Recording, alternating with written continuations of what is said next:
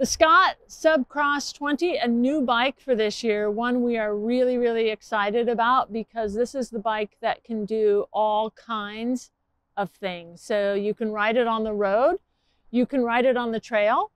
It has the CX line motor, 85 Newton meters of torque, suspension up front, Shimano drivetrain, rack in the back to carry any stuff with you, fully fendered, ready for any kind of weather.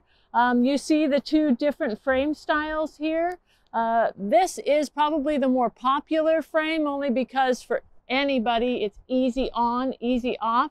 But if you like the traditional sort of look, this is a good way to go as well. I would highly suggest that if you're looking for one bike to do everything, that you come down and take a look at these.